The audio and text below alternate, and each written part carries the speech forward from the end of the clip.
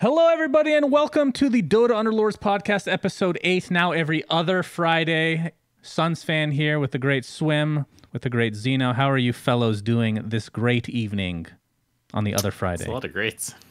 Not bad. I'm all right. Just chilling. That's great to hear. So this will probably get you in a little bit better of a mood here. I'm going to read off a couple reviews that we got last week. Absolutely. Aww. First one is from Matt Damon, who says, "Thank you, Suns fan. I win every game because of Aegis." And then a few minutes later, apparently somebody else posted a 5-star review saying, "Thank you, Swim. Wish we could kill the Aegis debate, but it keeps coming back. I win every game because of chainmail." So, sounds like the community is quite split as well on this.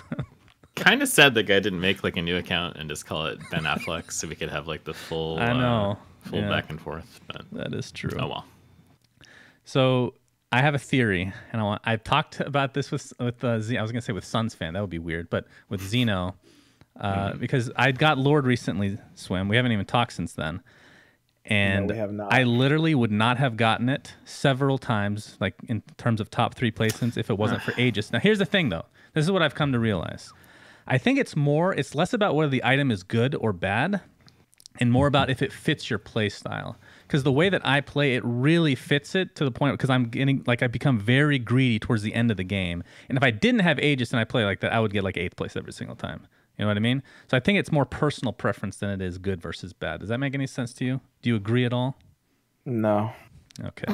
I mean, if you pick an item that gives you more than 15 health, then you'll have more than 15 health and you can greed even further, right? Yeah, but how can you quantify what gives you 15 It's like health listening to our with a exact chainmail? conversation over and I mean, over again. I can guarantee you chainmail on 2 or 3 will give you more than 15 health. Just buy one and track it. One chainmail will get you 15 health by the end of the game. That's what you're saying. Buy one and track what it does in fights. I'm hoping you're remembering our conversation about this exact topic and that this went literally the exact same way. I'm pretty sure that the exact same health totals brought up as well. So I don't know, dude. You're gonna have to. This isn't your audience if you're gonna make the Aegis fly. I mean, you're a Lord now, and I'm not. So there you are. Yeah, Wait, you're not Lord, Zeno? No, I'm Zeno. garbage. You're lower ranked than Suns fan. I am. Well, you have I've no also- idea actually how much shame that brought me for a brief moment in time. Zeno. In my defense, it's been very busy. We just bought a house, so it's been busy times. But I've hopped back on the bandwagon. I lost like 4 games in a row, but I've been playing a bunch, slowly climbing back up. Got a first place right before this podcast, so give it. Next podcast, I will be Lord. That is my. I will say I have played a lot more than Zeno, Swim, and That's true. Okay, this is what happened. I'll just tell this story and then we can move on. I was stuck at like Big Boss 3/Big Boss 4 for over a month. Like the We Play tournament, that's so far back. I was like Big Boss 4 back then. Then every time these big patches come out, I have to relearn everything because this is a new genre for me, so I don't pick it up as easily as other people, right? So finally, like a couple weeks ago, I get Big Boss 5, and I'm stuck there for like 10 days. And I have to tell you, it's the most frustrating time I've ever had playing. It's not like it's the game. It's more I'm frustrated at myself because I'm making stupid mistakes, and I'm veering away from things that I'm more comfortable with. And I just realized a few things, and Nikki helped me with this. Don't rage. You have to be very positive, Swim. So I was very positive. I wasn't raging. And I just picked strats that I was comfortable with and less so worrying less about what other people were playing, you know? And the other thing that helped me a lot was I would always get really ragey at the beginning of the game when I was like Big Boss 4 and I'd have the entire list. Everyone is Lord and then me as Big Boss 4. I realized that a lot of these Lords are actually garbage. Honestly, They're really bad. So I started to realize that pretty quick, and it did help me in my games. So you're saying positivity is the key to success. I had a positive outlook. Yeah. All right. Wow. So before we get into this week's update and future things to come, did you guys want to talk about the current meta at all? Because I know we got a couple people that were wanting us to talk about that. So please. Oh, I'm absolutely down. You know, I'm a big meta discusser.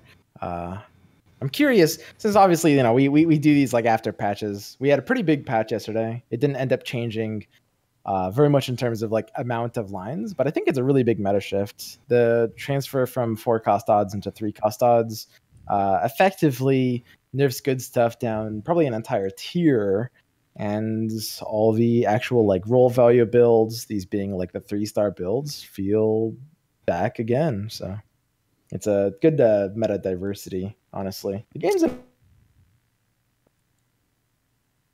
Hello? Did you? Hello? You just broke up horribly for me. Blew out, that's really blew out the strange. mic a You little blew out your mic temporarily. Continue, please, Swim. That's what did we I miss? feel like that was like right at the final, like the apex of this whole thing. I It's was like I was just saying everything the was meta, coming to a head. the meta's in a good state right now, Yeah. basically. It almost feels like a merger, right? Of like this, right before this last patch, you had good stuff, and then before that you kind of had, get to 7 or 8 roll for 3 stars and all that, and now they're kind of both viable. More so than before. So as you said, like you have so many different branches or directions you can go now that at least I've only played a few games on this last patch, but it seems like there's a lot of viable options right now. Yeah, it's very I healthy. had personally, I don't know how far different this is from your level, Swim, but I'm going to tell you what I played. I started spamming like 3 strats to get to Lord, okay? So like the one I didn't want to play, but sometimes I just did it because it was all the units were coming to me, is just Knights. I mean, I think that's pretty... I know there's like somebody in the top 20 that literally only plays Knights. I don't know how that's possible, but that is a thing. Second was Primordial Mage. I was spamming that a lot. And then the number 1 strat I was having success with was Scrappy Assassin. That strat, and you could substitute Assassin for Mage if it just makes more sense that game. But they felt really strong. What do you think about Scrappies right now at your level? They're okay. So for the past 3 weeks, the meta has been dominated by a tier 0 strategy called Good Stuff, which is 3 warrior, 4 warlock, 2 troll, 2 shaman, 2 scaled, effectively playing for like an early win streak. Basically, like every top lord player has agreed the strategy outranks all of the others by a really wide margin. And that's basically like what we're talking about. That's gotten nerfed. So now suddenly these other strategies that felt like they were all just like tier 2 compared to like Good Stuff feel like they're coming back up again. Scrappies is something I actually need to try a bit more. They're doing pretty well right now. Like the Scrappy Ace, like the Techies Ace is starting to shine. Ooh, I think they're probably going to be tier 2. Not super high good, not super top tier, but pretty good. Yeah, when we first talked about the Techies Ace introduction of Chain Reaction, we thought it was like, it could be okay. Maybe it's a little bit overrated just because it sounds really good. It's fucking really good. I think it's game changing. That's one of those I'm like still with top Zeno ace on units. this one. Really? Here's one thing I'll say in your favor. I'm not a big fan of the zombie tower. I can't think of exactly what it's called. It feels Tombstone. It feels really, really good. One thing it's not really good against is Scrappies with Techies.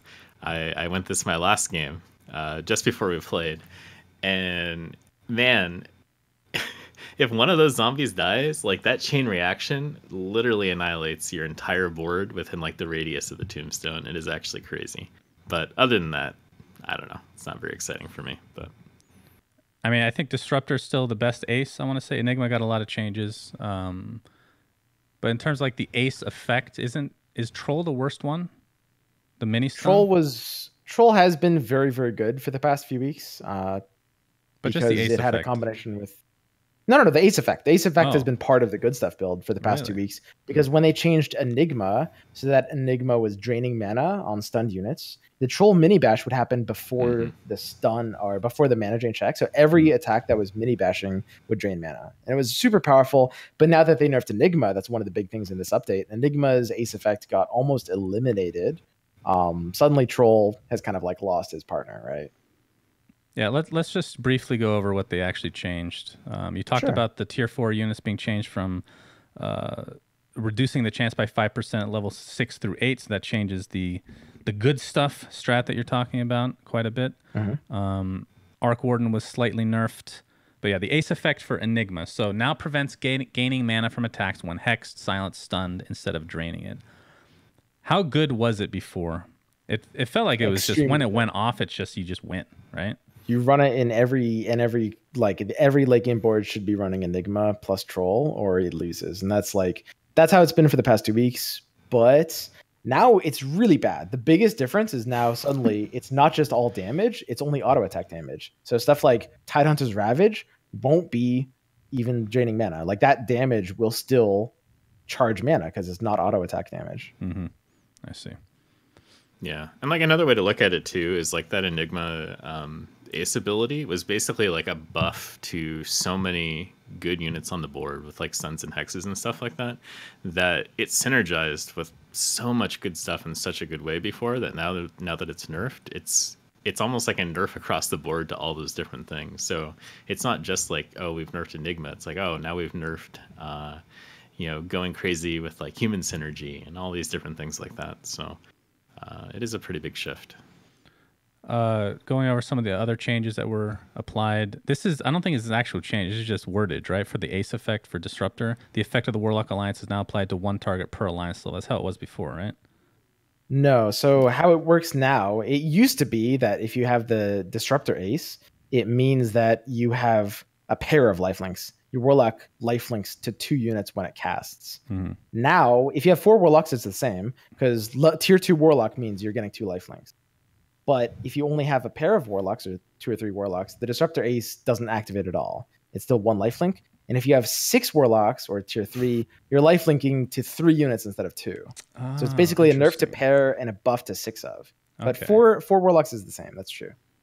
Okay, so 2 Warlocks is this. So this is a direct nerf for 2, which a lot of cases, a lot of people would end up with 2 Warlocks just as a throw-in because it was so powerful, right? Yes. Interesting. Okay, and then also the Warlock Alliance was changed in terms of the healing from 50, 80, 130 to 50, 70, 100, so direct nerf there. And then Assassin Alliance, on critical strike, assassins wound the target, reducing healing done by 50% or 100%, depending on how many assassins you have. This was bugged to where they wouldn't crit at all. I think they fixed it, though. Have you seen this in effect, though? I don't know if it's even noticeable with 3 assassins especially. Yeah, it probably doesn't change much at all. I think 3 assassins is definitely the way you want to play assassins if you're playing assassins. 6 has probably never been worse right now. But I mean, it does actually make a little bit of a difference. It makes 3 assassins a little bit better. That's not technically true. 6 assassins was worse before this patch, Swim, because they couldn't stop healing. It depends how you look at it. God damn. I would say I would say it's worse right now. With a buff, technically, it's worse. Yeah, so this is something I was explaining to my stream a little bit earlier, which is very counterintuitive. Basically, if you look 2 weeks ago, 3 assassins got buffed big by 50% DPS, and 6 assassins got buffed by 25% DPS. And these 2 builds are kind of in direct competition with one another. Like, you always have to choose between one or the other. So 3 assassins getting buffed by even more means there's less reason than ever to go 6 assassins. But yeah, the number on it is higher, but there's just no reason to do it. Here's my one question for you, and I really haven't thought this out very much. But with things like 4 Warlocks being more viable, and pretty common in like a lot of late game builds, and with 6 assassins, you're hopefully distributing those hits, maybe to 3 or 4 units, like we'll just say. The minus 100% heal. Because like 50% heal against Warlocks doesn't matter half the time because they do so much damage in a burst. Like every once in a while, you're just getting full health or a lot of health really fast. But is that 100% actually okay, or is it just not good enough to ever run 6 assassins? Basically, is that the conclusion we're coming to? I think it doesn't help 6 assassins case at all. Okay.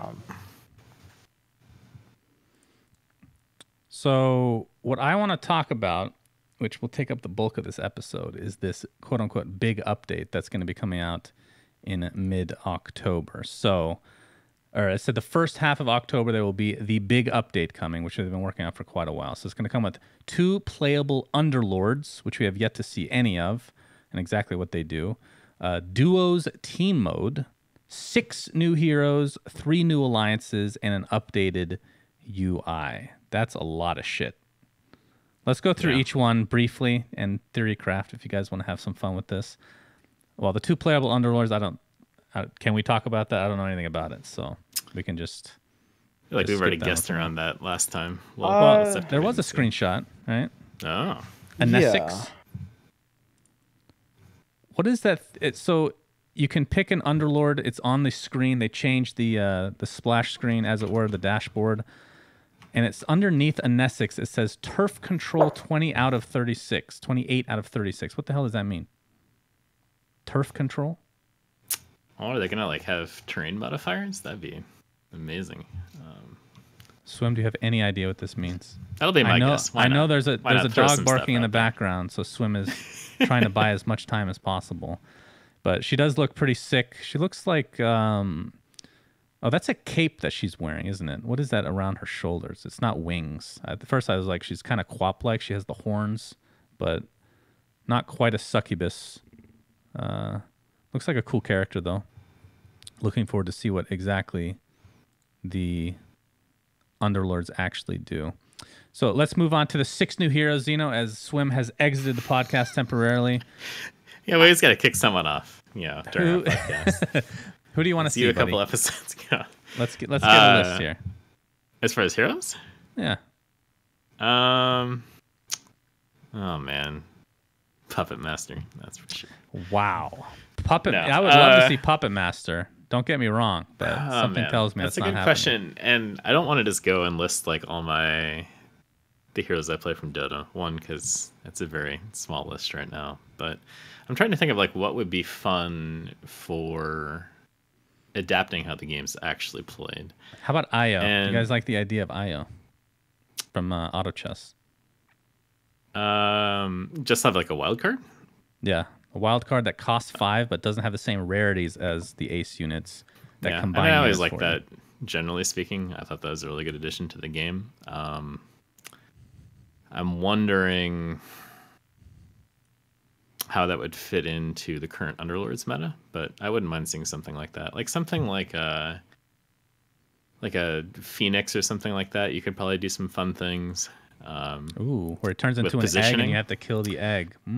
Either like the egg or like the oh no, this is gonna really show The my lack dive? of current Dota knowledge. The Icarus the dive? laser beam type thing.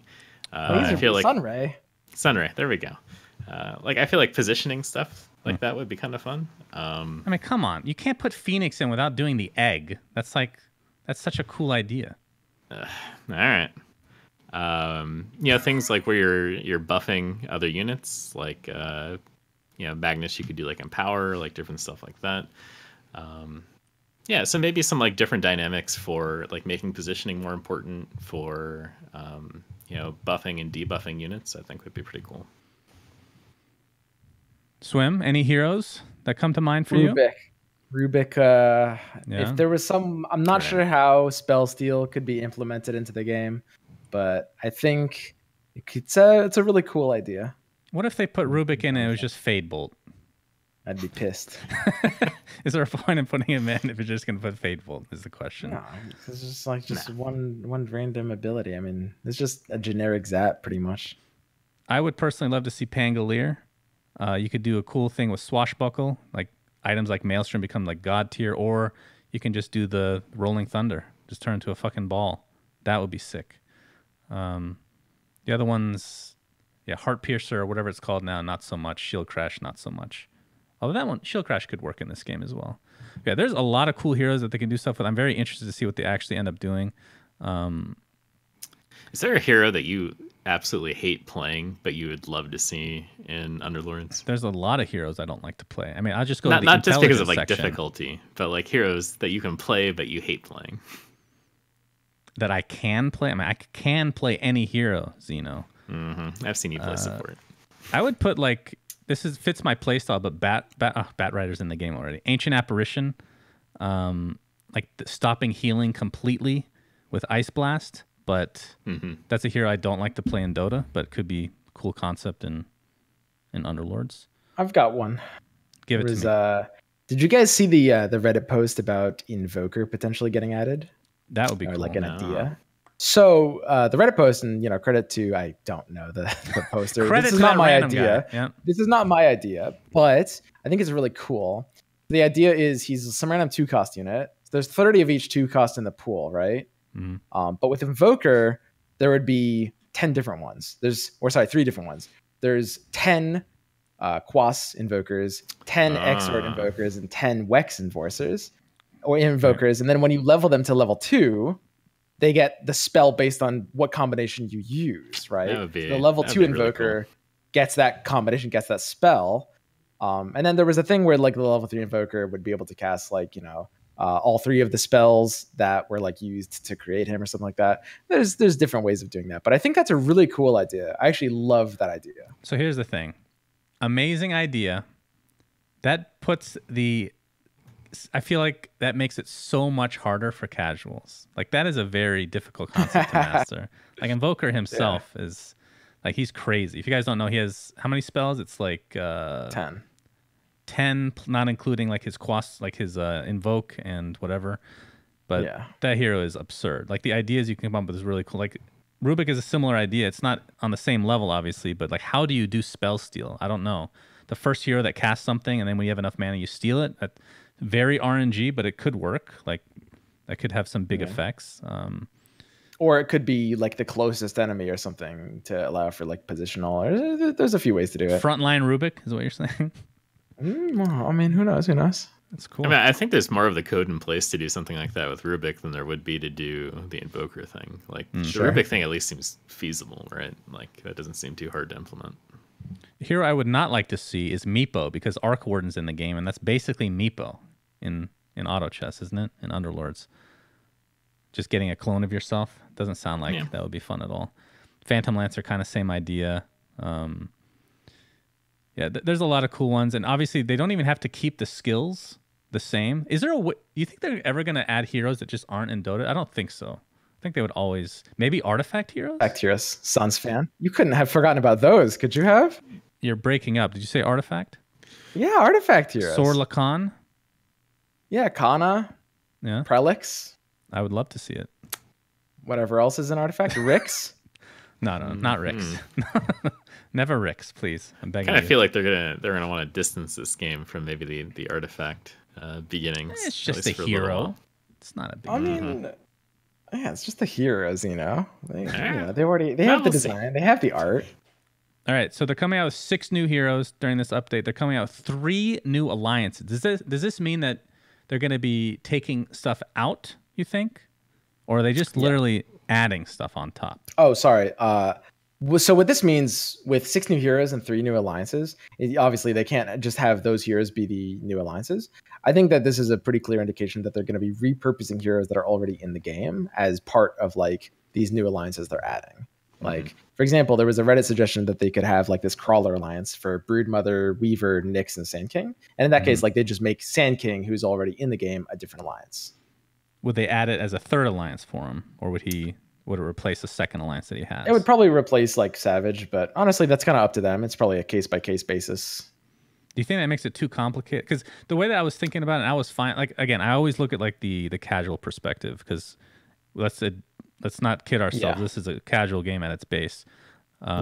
If you're bringing in new heroes, I just assume that they would get rid of certain heroes temporarily out of the pool instead of changing things within the season, heroes. Right?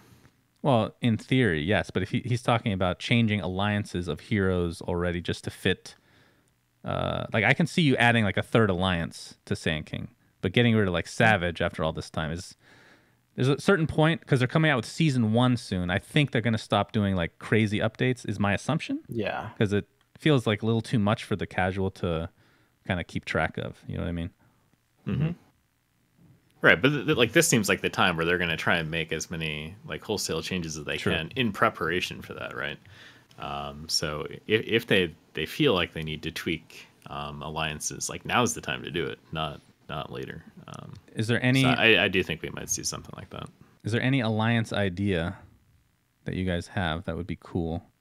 Is there anything like that they're missing mechanic wise from Dota that they could bring over as an alliance idea? So I'm not sure about alliances, and maybe Zeno can answer your question in regards to alliances. You're talking again. Oh, that's weird. Sorry, I don't. I spent a lot of time. I can actually hear him. Anyway, sorry. I spent a lot of time theory crafting what the Underlords could and should do.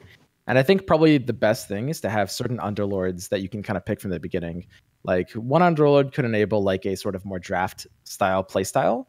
and another could be more for constructed. So like, for example, the constructed sort of type Underlord is more geared around towards rerolls, or something like that, like being able to make it more likely to find what you're looking for. Some people have suggested like increased probability based on how many you have of the unit. If the numbers are low enough, that kind of thing is fine.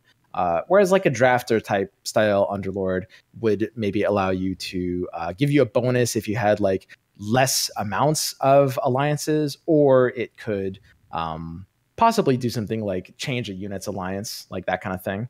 One interesting thing about the Underlords is we do know they're going to have like, we did a bit of data mining, and there is going to be some kind of like talent tree system. So you are going to be able to somewhat customize what they do individually. Oh, okay. I didn't know that. Interesting. Do you know what the turf control means? No, I assume that's part of the city crawl feature. It's like your progress during crawl or something like that. But I have no idea. Yeah. Okay. So let's finish this, and then we'll talk about the final update, as it were. Duo team mode. How do you guys think this would work? So you team up with somebody. I'm pretty sure I read that this is not the same as turbo mode. Is that correct? Yes.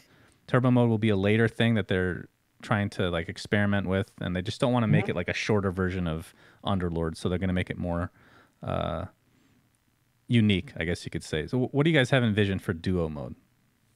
So duo mode in the Dota version of Auto Chess is effectively, to my knowledge, it's basically like you're both playing with different health pools, different banks, different boards, but what you are sharing is a bench, right? So you kind of have one big shared bench, and you can kind of pass units to each other effectively given that. So the idea is you want to kind of like go for different builds, two different builds that use none of the same units, which is interesting. But furthermore, I think it could lead to even a bit of like a support carry kind of dynamic, which I think would be really cool if something like that emerged. And do you both then, like, do you go battle independent single opponents, or is it like a big giant 8x16 board, or how does that work? I assume the battles would be independent, but honestly, I mean, there's definitely room for Underlord. Interesting ways of making this work. Yeah, I mean that's all up in the air. That would be very cool. I like that idea a lot. Is that from Reddit? I think Is it's that like a unique idea, Swim? No. So that's basically how it worked in Auto Chess. Yeah, more or less. And I think there's like a lot of cool things they can do. And like honestly, I was even thinking about this, like playing this game like with another person in partnership is like a very different experience. Like it's almost like a co-op sort of thing. Yeah. And I think that kind of opens it up to people, not only just being able to enjoy the game more and more of like a fun casual environment, but like it enables you to kind of bring in your friends and play with them in a little bit more of a direct manner. Where you're not in competition, but you're kind of like trying to help them out a little bit, and sort of you're able to walk people through the ropes like while you're playing with them. So I think from that aspect too, it seems like a fun way to get people involved in the game. So I'm really excited about it. I think there's a legitimate chance this could actually be like almost as popular as single player mode. I agree. For sure. The same thing. That would be big. That's the main thing missing from this game is the social aspect, because it's a free for all 1 versus 7. So I could definitely see that, like you're saying. They also said they're going to be updating the UI, which whatever that means. But I think, do you guys have an issue with the AI? The UI. The only thing I have an issue with is still like the gold and levels, and everything is just so far apart. Other than that, I'm pretty used to everything. I feel like nothing. Like, what can they improve on for the PC? I assume this is for PC, not for mobile. I think it might be a full reskin of everything, I would assume. But I do agree with you. Like the one thing that's really been, I don't want to say an issue, but something that's not great for me is you do kind of have to like pan your eyes around all the corners to get all the data you want, when they could very easily just plop it all in one place. So love to see that. But other than that, I'm fine with it as it is. And then soon after, so that update's coming first half of October, and then soon afterwards, they will be launching the official version 1 of the game. The game will be officially released out of beta. They will also come with 2 more Underlords, a new battle pass. Season 1 will begin officially, which, by the way, do we know how they're going to be doing like the rank system? Meaning, Lords, where am I going to end up, Swim? Am I going to be back from the beginning, or is it like back to Big Boss 1? There's a good chance that they'll... What would you think they would do? I would guess it will kind of seed you. So yeah, you'll probably start at like Big Boss 1 or something like that. Okay. I think that's That's fine. like most games are doing that kind of. Yeah. And what is City Crawl? I have no idea what this is. Have they talked about this at all? So I don't think they've said explicitly what it is. People have been kind of putting our heads together, and I think the best guess is that it'll be some kind of like single player, maybe even roguelike-ish campaign. Like for example, Hearthstone did their Kobolds and Catacombs, which was sort of like Slay the Spire, like a sort of like single player like draft builder. You edit your thing while you play opponents, and that just kind of continues for a run. And that seems to be what a lot of people are guessing it is. Yeah, that would be pretty cool. Like a nice single player campaign with some storyline with a lot of lore that we maybe haven't visited, because like a lot of these none of these Underlords are Dota heroes at all, right? And they have the option of bringing artifact lore into it as well if they want. I know a lot of people are offended by that, but they got some good lore. Am I mistaken, or wasn't Anna 6 or whatever her name is part of some artifact lore peripherally? I thought she was in like an artifact comic or something. It's possible. I'm not the right person to ask, though. Slacks is the one that reads it and remembers. I don't remember any of these other than Sorlakan at this point. Let's hope to God she gets without in. Slacks. Pretty much. Okay, that's all the topics I have. Do you guys want to talk about anything else? Any Underlords wish lists to come? I'll throw one out there since I've been casually bringing it up. Like when we're getting into Underlords and stuff, I would really love to see. I don't know if any of you guys are dorky enough to have played like D&D or anything like that at any point, but you have like different terrains, like different things that are hard to move through. Like I would love to see some sort of terrain modification in this game, like be able to make like certain squares like difficult, so units like take a longer time to pass through them, or they get like a mischance for a little bit or something like that. And then I do agree with Swim. Like I feel like there's a lot of cool things you could do with how you manage the economy and the probabilities in the game to kind of make it a little bit more fun with the Underlords. Like I would love to see, like you could even have like Underlords that just like rotate through, like, oh, you have a higher chance of finding warriors and then hunters and then assassins, and it just kind of cycles through, so you're like inclined to roll during certain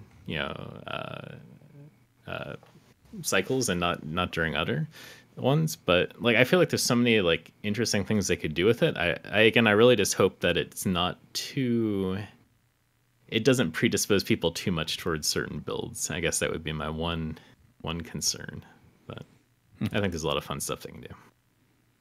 Swim wish list, my friend. I just hope that's they put in the Underlords in a good way. I think that's just gonna be it, like the kind of make it or break it moment for this game. And it's like future. It's like if Underlords are done right, then we could be a very, very popular and successful game. I hope they come out with Underlord the hero at the same time to make it really awkward for everyone. Yeah, we'll have to call him Mr. Underlord. Yes. Mr. Underlord. He has to have a top hat and everything. I think the one thing, and this is not quite piggybacking off of Xeno, but it does remind me, you're talking about terrain modification. I want the Hearthstone. This is the one thing. It's so stupid from Hearthstone. I need it. Just click on stuff and have it do something. Like doodads or whatever. Anything. Just let me click on the map. Have some interaction. It doesn't even have to be a mini game, although Hearthstone kind of is like a mini game. Like anything, please. Like I'm begging you. Hearthstone had some intense ones. You could like farm like golden carrots and shit, like a 1 in 5,000 chance or some kind of nonsense. Like people were posting screenshots on the subreddit of like 3 golden carrots. It's like, they have a lot of cool Easter eggs. Yeah, I would like something like that, honestly. They need like the equivalent of like a fidget spinner built into the game. Yeah. All right. Well, that's going to be their top priority after watching this, of course. They're going to forget about that big update and just focus on the doodads and whatnot. So with that, I believe this comes to an end. Episode 8. God, did I get that right? Holy shit. Episode 8 of the Dota Underlords podcast. You can find this on Dota Cinema. You can find it live on Swim's Twitch and sunsfan.gg/podcast for the audio versions. Until next time, Sunsfan, Xeno, and Swim signing out. Goodbye, friends.